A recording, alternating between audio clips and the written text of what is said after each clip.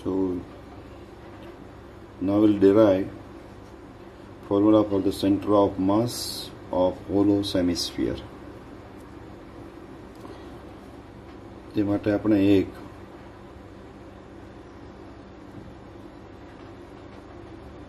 Hollow hemisphere લઈએ,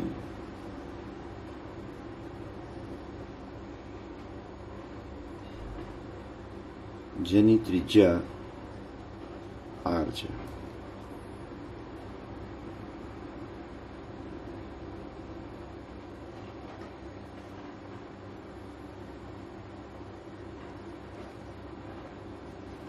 તો સમિતિ પરથી કહી શકીએ કે દ્રવ્યમાન કેન્દ્ર y અક્ષ પર હશે, તેથી માત્ર y યામની ગણતરી કરીશું.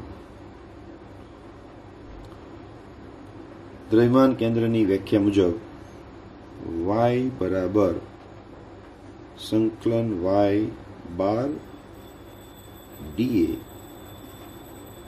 ડિવાઇડ બાય સંકલન dA. હોલો હેમિસ્ફિયર એટલે આપણે એને દ્વિપરિમાણમાં લઈ શકીએ, અને દ્વિપરિમાણમાં હોય તો સરળતા ખાતર આપણે dAu નો ઉપયોગ કરીશું.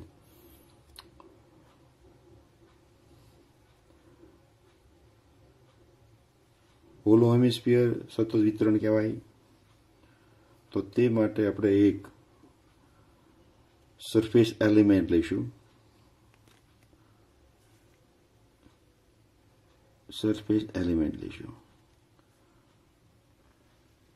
એટલે કે આપણે એક આવી ખૂબ જ પાતળી રિંગ લઈએ,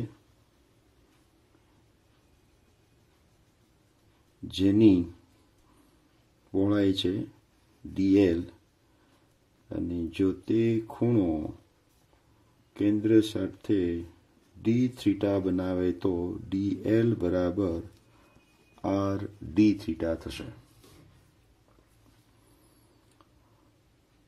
આ રિંગ છે જેનું કેન્દ્ર y અક્ષ પર હશે.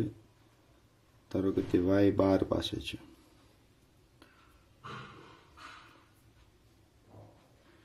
આ જે રિંગ બનાવી છે તેની ત્રિજ્યા આપણે સ્મોલ r લઈએ. તો આકૃતિ પરથી આપણે r બરાબર કેટલું થશે? જો આ ખૂણો થીટા હોય તો આ સ્મોલ r બરાબર r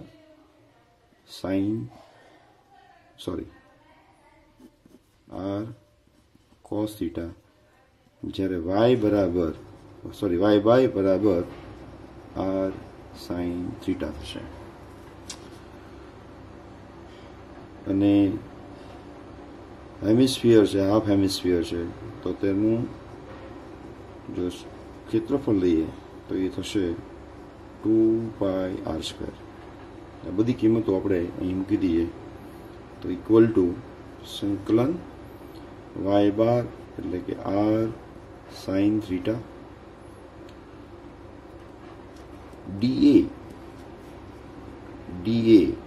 એટલે કે આ ક્ષેત્રફળ, તો એ કેટલું થશે?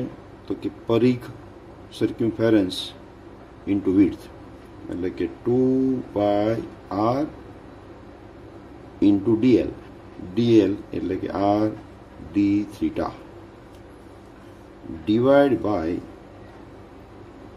2πr² equal to integration r into r is r square cut થઈ જશે. this r and this r cut, 2π also cut. તો આપણી પાસે આવશે sin થીટા into r, અને r એટલે r cos થીટા, r બાર લખીશું, r cos theta into d theta. સંકલનની લિમિટ ક્યાંથી ક્યાં સુધી? જો એલિમેન્ટ અહીંયા પસંદ કરું તો થીટા 0, અને જો એલિમેન્ટ અહીંયા પસંદ કરું થીટા π/2. એટલે 0 થી π નથી લેવાનું, 0 થી π/2, કારણ કે ત્રિપરિમાણમાં છે. તો 0 થી π/2 equal to equal to are divide by 2 करूँ करके मारे त्रिकोणमितिना सूत्रનો ઉપયોગ કરવો એટલે 2 sin θ cos θ બની જશે જે આપણે જાણીએ છીએ ઇક્વલ ટુ થશે r by 2 integration 0 to pi by 2 2 sin θ cos θ એટલે sin 2 θ d θ equal to sin 2 θ નું સંકલન minus cos 2 θ divided by 2 lower limit is 0 upper limit is pi by 2 equal to r by 2 minus sign outside, this is 2 outside, cos 2 θ means cos 2 pi by 2 minus cos 0,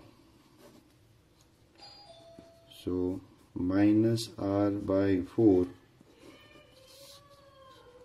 cos 2 to cancel pi minus 1, so we get minus r by 4 into minus 2, so we get r by 2 એટલે કે હેમિસ્ફિયરનું દ્રવ્યમાન કેન્દ્ર r by 2 અંતરે એટલે જો r હોય તો લગભગ આપણું દ્રવ્યમાન કેન્દ્ર આવશે r by 2